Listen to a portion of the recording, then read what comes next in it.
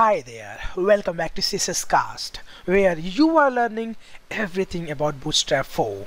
Well, in the last movie, we have printed this very simple message here, that is, hello world, I'm gonna learn Bootstrap 4. Well, that was really easy, and of course, we are here to learn it in deep. So now for that, let's actually go to this Bootstrap website here and go to the documentation section here, and let me tell you that HTTPS issue we've actually faced in the last couple of movies, well, now it's fixed because Bootstrap 4 is now reactivated this SSL certificate. So that's why now you can simply type HTTPS and this URL, it's really going to work fine here. So now you don't have to get rid of this S here. That's great. Now let's go down here and you see there's actually a mini section here. There's a getting started section, there's a layout section, content, component, utilities, about, and migration. Well, I'm not going to talk about this getting started section right now because this is really advanced section. I mean, I can talk about let's download and content here, and we don't have to talk about it because we have already included Bootstrap 4 in our project by CDN. So it's really easy. Now the next step, browse and devices, JavaScript, options, build tool, best practices, accessibility are advanced stuff. And these are really boring at first. So I'm not going to talk about it right now. I am going to talk about it in future movies. So the most important part that you need to actually get familiar with Bootstrap 4, and then later I will talk about, let's say, best practices, how you can actually build your custom stuff. So I will get back to it in future movies. Now the next is layout section, and also I'm not going to talk about layout right now, and that's the only reason because I can explain you layouts right now. It's really easy to explain, but if I explain it right now, then I need to put some dummy text. Let's say I'm gonna place here dummy text and then simply create a div or container and then explain you. But that's not really a best way to explain layouts. So first of all, you learn about content and component. Once you've done this one, then I will talk about layouts, because in layouts we will use real world examples like cards, images, videos, etc. So it's really a great way to learn layout, to putting some real world examples, so you will see that in action. That's really cool. Now the next stuff, this content. Well, I'm going to talk about content right here in this movie. So let's go ahead and click on content here. Now if you go down here, you can see in content there's actually, let's say, 6 topics here. That is reboot, typography, codes, images, table, and figures. Well, let's go ahead and let's learn about this content section. So first of all, we actually learn about reboot. What is reboot? Well, of course, you can get back to right here. You can simply just go ahead and just read all of it, but you don't have to, because that's why I'm here. I am going to explain you that what exactly reboot is. So now if you want, you can simply just go ahead and read all of it. It's really easy to read all of it, but you don't have to. I am going to explain you right now here in this movie. So now let me get back to my creator and let me explain you what exactly reboot is. For that, first of all, let me get back to right here. This is actually our page, and let me hit F11 to just distraction free mode here. Let me get back to my creator here. There we go. This is my creator. And actually I made this creator font a little bit big so you can see it very clearly here. Now I want to get rid of this part here, and even you can see this is a menu bar. So what you can do in window, you can simply hit Alt key to get rid of this menu bar here. There we go. And now you can hit F11. Yeah, the same key you make your browser window full screen, F11, and there we go, that's gone.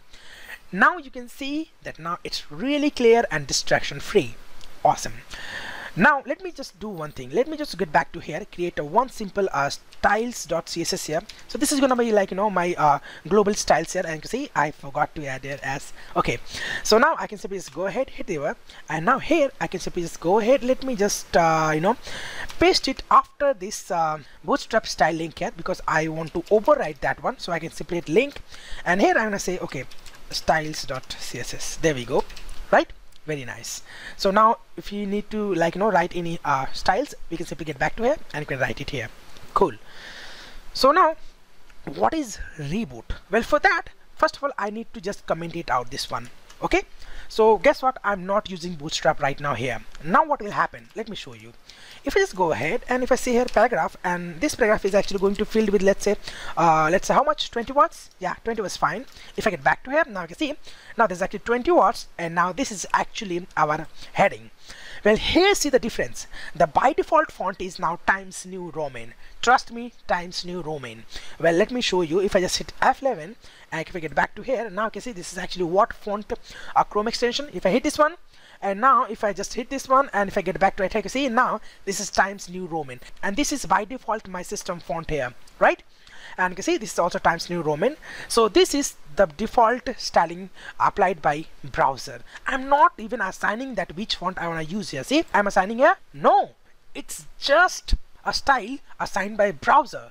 So now what will happen if I just activate this bootstrap here, it's actually going to restyle everything. I mean, paragraph, heading 1 to heading 6, default tables, it's actually reboot everything. Let me show you. If I get back to here, and now you can see now this paragraph and this stuff is changed. Even you can see here that now this particular this heading 2 tag is now little bit bigger than the previous one.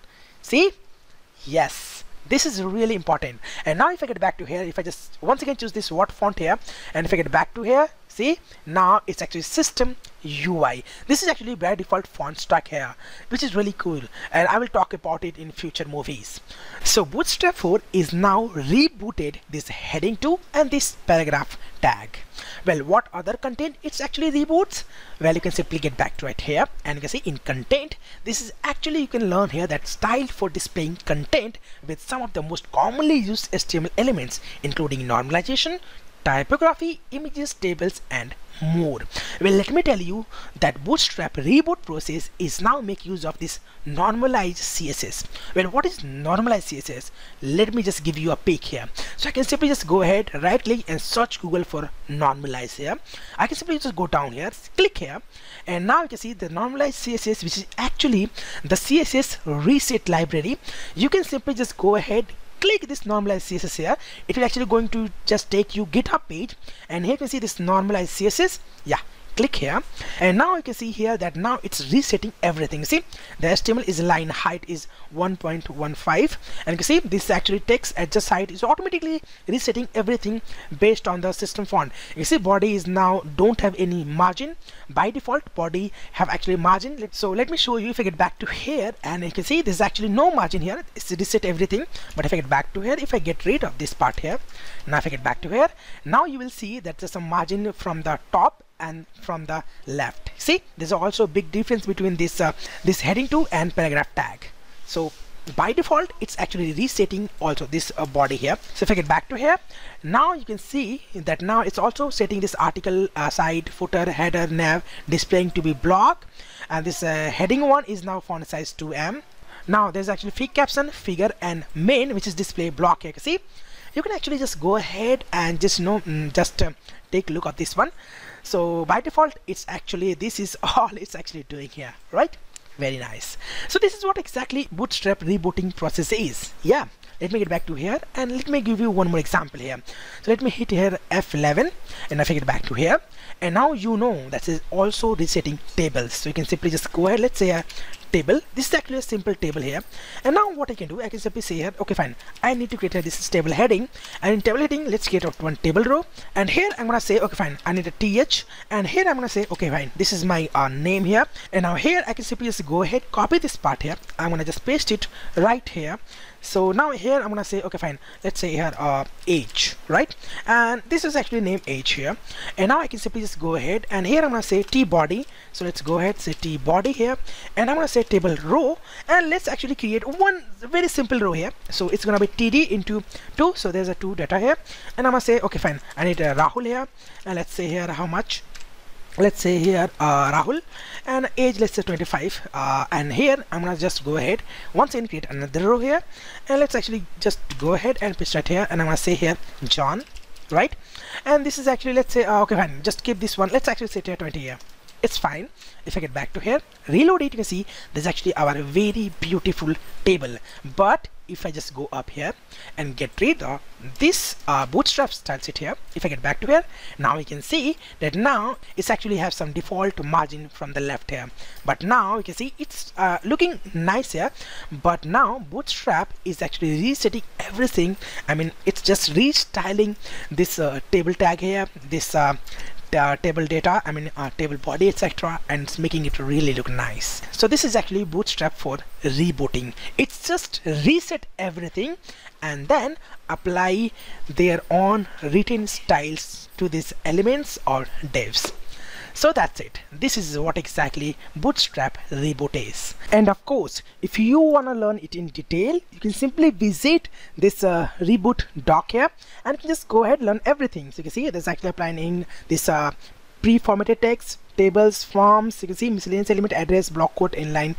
All of this is resetted by Bootstrap and applied few Bootstrap styling. So this is it about Bootstrap reboot.